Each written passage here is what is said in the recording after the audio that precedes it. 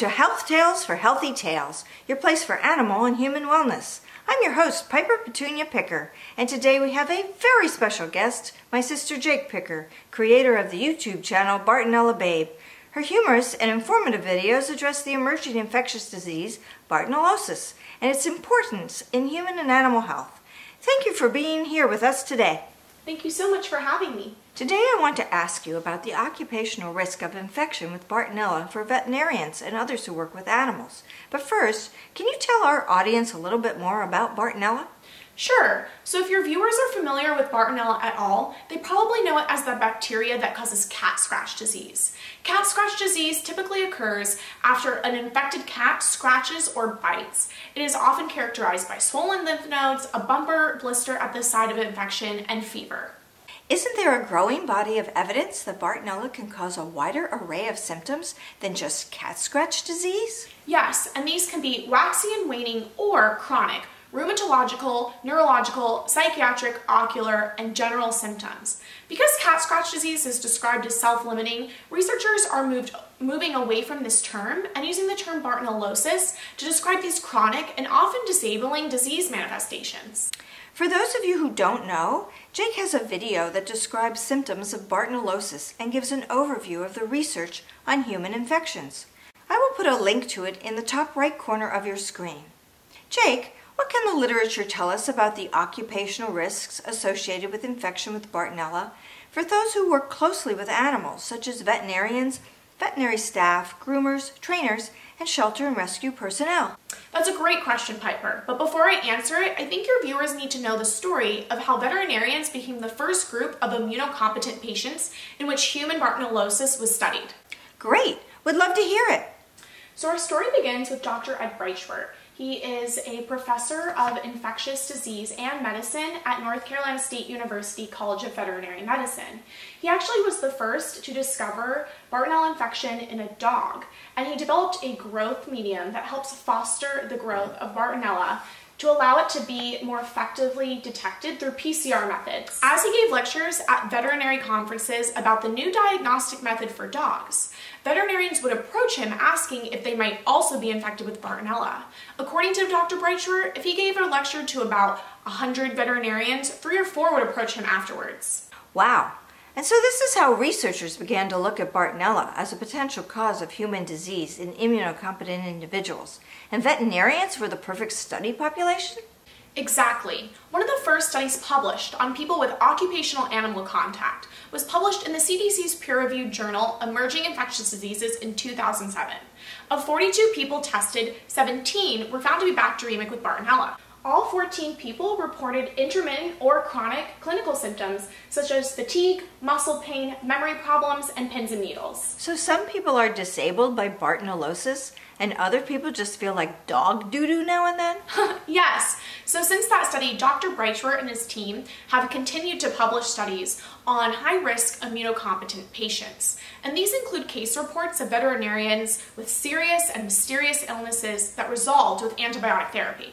Can you tell us a little bit more about these case reports? Sure, so 2 come to mind. The first is about a male veterinarian who had an acute illness with fever that resolved over the course of a week. However, in the next few months, he developed neurological symptoms such as stumbling, and his symptoms progressed to the point where he could not walk unaided, and he was diagnosed with MS. However, after he was found to be bacteremic with Bartonella, he began antibiotic therapy and he returned to his work as a veterinary surgeon. That really highlights how important an accurate diagnosis is. Yes, and so does this story. There was a 31-year-old female veterinarian whose rheumatological and orthopedic symptoms progressed over 2 years. She was evaluated by experts at Johns Hopkins and Harvard, and they reported that her symptoms met the criteria for Ehlers-Danlos syndrome hypermobility type 3. She was experiencing multiple joint subluxations daily, and a previously refractured bone had not re-healed. She was found to be bacteremic with Bartonella cholerae and Bartonella henselae. Then she was treated with antibiotics, after which her joint subluxations resolved, and that refractured bone re-healed, and she went on to deliver a healthy baby. It is very exciting to hear of these patients recovering. Where can my viewers go to read more about Bartonella infections in veterinarians and other high-risk individuals?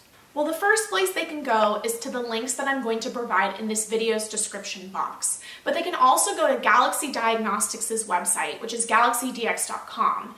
And there they have key publications on human Bartonellosis, and they also have patient stories, several of which are about veterinarians. So I am about to discuss the difficult topic of suicide among veterinarians. So if that is disturbing to any of my viewers, please skip ahead 1 minute. It's been in the news recently that veterinarians have a high risk of suicide. The CDC found that female veterinarians are 3.5 times more likely, and male veterinarians are 2 times more likely to die by suicide than the general population. Do you think Bartonellosis could play a part? I definitely think it could be one of many risk factors. Yes, and other risk factors could be that veterinarians work long hours, graduate with a mean of over $140,000 in student debt, and they have access to lethal drugs. I actually just saw a Washington Post article that was about this woman who had a lot of those stressors that you just listed, and she had Bartonellosis. She presented with a mystery illness that doctors couldn't diagnose for several years, which included crippling fatigue and internal swelling. And rumors spread that she was addicted to drugs and alcohol, and her friends didn't take her illness seriously. And the confluence of all these factors made her want to take her own life. That is a very tragic situation. What kind of studies have been done to determine the prevalence of Bartonella infections in veterinarians and veterinary workers? That's a great question, Piper, and we don't have enough research to answer that question adequately, but we do have some preliminary research. A 2014 study compared the prevalence of Bartonella in veterinary personnel versus non-veterinary control subjects. 44% of the veterinary personnel were IFA positive and 28% were PCR positive. Of the 32 control subjects who were medical and nursing staff at Duke, only 1 was IFA positive, and absolutely none of them were found to be bacteremic. And wasn't there a second study done in Spain of 89 veterinary personnel? Yes, and 73% of them were seroreactive to at least 1 test antigen, and 7% were PCR positive. However, both of these studies used a convenience sample, so we obviously can't determine prevalence from those numbers. But what it does show us is that Bartonella bacteremia in immunocompetent patients is a lot more prevalent than previously thought. I would assume that there is a lot more research that needs to be done on the topic of human Bartonellosis. How can my viewers help raise the profile of Bartonella as a major contributor to serious disease in both humans and animals? Well, first, they can share this video with anyone that they know that works closely with animals so that they can learn about their occupational risk.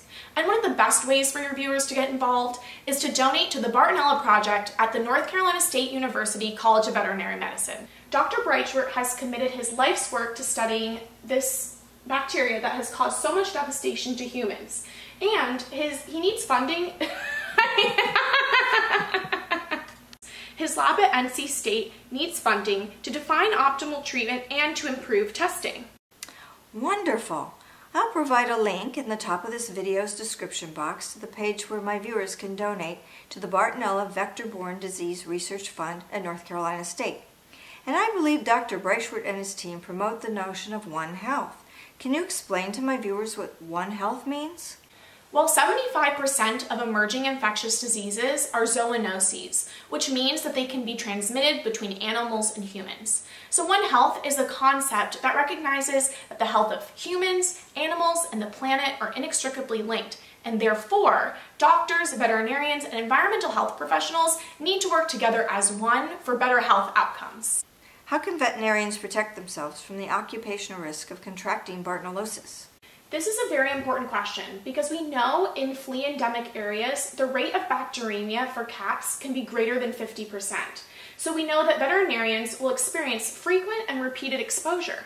Veterinarians and other people who work with animals should take care to avoid arthropod bites and feces, to avoid animal scratches and bites, and direct contact with bodily fluids from sick animals. And they should also wash their hands frequently and use protective equipment and clothing. Well, thank you so much, Bartonella Babe, for shedding light on this overlooked occupational risk of working with animals. Thank you so much for having me. Well, that's it for this week's episode of Health Tales for Healthy Tails. Tune in next week to watch me chase my tail.